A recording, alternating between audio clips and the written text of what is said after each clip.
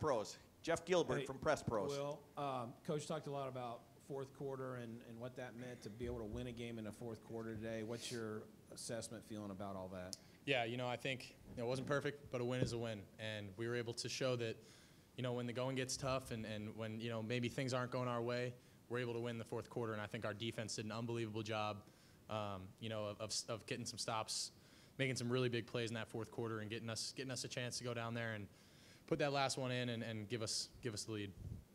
For you guys on that last scoring drive versus the whole other part of the second half that preceded that? First down, man. That's what we talk about. We got to get that first down. And the first play, I thought it was a great play call, versus they were running cover 3 again on that play, and it was perfect. Carnell did a good job getting some extra yards, and once we had that, I felt like there wasn't any stopping us. And once we kind of get momentum going, man, like that's what we need. And we need to just get that first down, 1 or 2 first downs, and once we get that, we got to get rolling. We can't stall out. We're way too explosive of an offense to stall out like we did in the third quarter. Over to the right, Bill Rabinowitz, Columbus Dispatch. Other than the 2 long touchdown passes and of course, the last drive, you guys really struggled offensively. To what do you attribute the struggles? I'm not sure. I really don't know. Something I'm going to have to go back and look at the film on. I don't think we ran the ball as well as we wanted to today, and that a lot of our passes were in the play action world. So if you can't run the ball, it's kind of hard to get into the play action world. But I don't know. I don't know what it was. I don't know if there's one thing that we can put our finger on. But we got to go back and look at the film and get it corrected, because we're in the playoffs now, and this is every game is the most important game, and we can't afford to put in performance out there that we're not proud of like today. And I think today will wake us up and remind us that we got to just continue to grind every single day, every single week, and not ever get complacent, man, because you never know. And especially I think Nebraska does some good things defensively. I think they changed up some looks on us. They do some funky stuff up front, so credit to them. But we were able to get it done, and a win is a win. Over to the left, Dan Hope, 11 Warriors. Will, how do you think it affected you guys not having Josh Simmons out there today? And did it affect your decision-making at all, not having him in there at left tackle? No, it didn't affect my decision-making at all. That's not something I think about when I'm in the game. I got all the trust in the world in Zen and whoever is out there at left tackle. I mean, it's not affecting anything that I'm doing at all. It's next man up mentality, and you got to have full faith in that guy. And I hope Zen's all right, man. I really do. Praying for him. But I definitely, when you lose a tackle with first-round potential, like it's tough. And that's a dude that we're gonna miss. But I think Zen stepped up, and he's got to continue to work, and hopefully he's all right, man. I'm praying for him. But it doesn't affect my decision making at all. Over to the right, Tim May on 3. Thanks, Jerry. Just 2 quickies. Well, number 1, on those deep balls, especially the one right down the middle. I mean, obviously, Carnell Tate, getting him involved was big, I think, for you guys. I've been in the second one right on stride. How would you rate your deep ball throws today, number 1? And number 2, did they present you guys with some maybe different looks up front? They seem, they're a 3-3-5, but they had 5, sometimes 6 guys up there and stuff. How much did that affect the run game? Because clearly you got to watch it on your pad. Yeah, I think they did some interesting things up front, and that definitely messed with our run game a little bit. I think they had like 2 blitzes that were like perfectly called into our runs. I don't know how that happens, but it's just part of the game. Sometimes it's a chess game, and they made some good moves. Deep ball wise, we hit the ones that we had to, and I think it was good, and I'm not gonna give myself a grade on it until I watch the film. I think I maybe held up Carnell just a little bit. Maybe just want to push him down the field a little more, make it a little bit easier on him. But we got the perfect looks. We knew we wanted that play to Carnell versus cover 4 mini. We got it. We wanted to get in a condensed formation, get them into their cloud check, and get the rover down for just a step. And you can catch a number 4 down the middle. So just put it up and let him go run under it.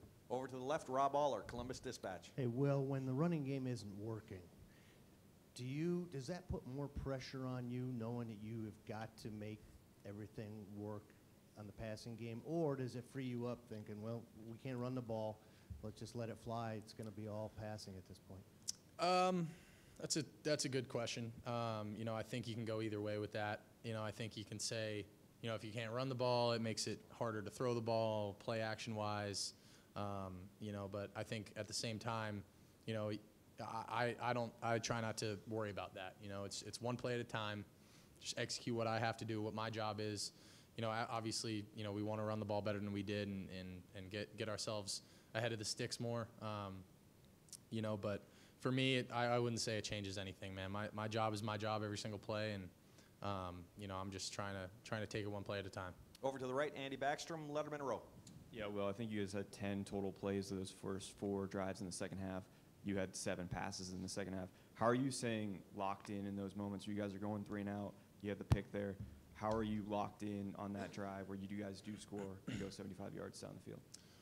You gotta keep your head down, man. No matter how it's going, you know, you gotta stay locked in. And you know, I mean, I'm not gonna let a couple of bad plays, you know, affect me. And I've played a lot of ball. You know, I've had some games where things aren't going your way, and you gotta find a way to win at the end. And that's what we did today. And you know, it's not always gonna be pretty.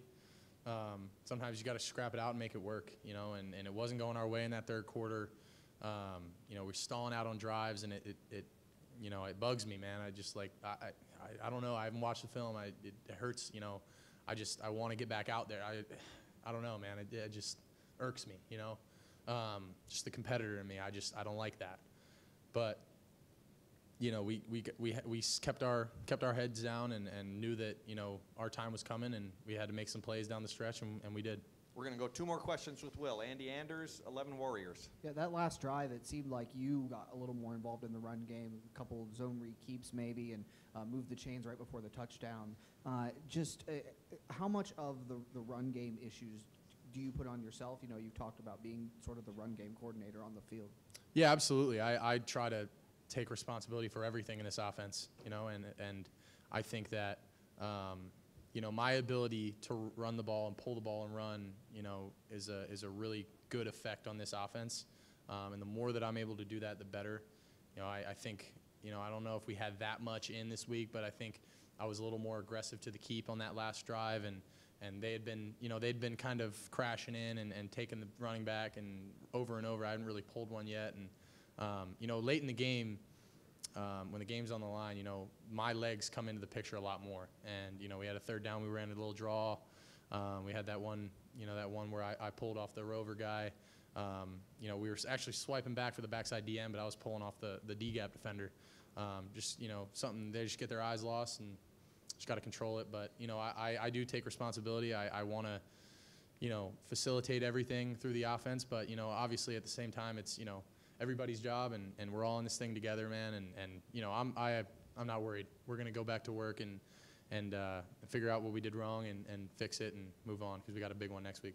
And final question, left aisle, Steve Hellwagon, 24/7 Sports. Couldn't let you get away without asking about that, going back to Pennsylvania to play Penn State. Just your first thoughts about that. Will you be glued to the game tonight, watching them against Wisconsin, I guess? I'm stoked. I cannot wait. It's going to be a homecoming for me. I grew up a Penn State fan. I wanted to go there my whole life.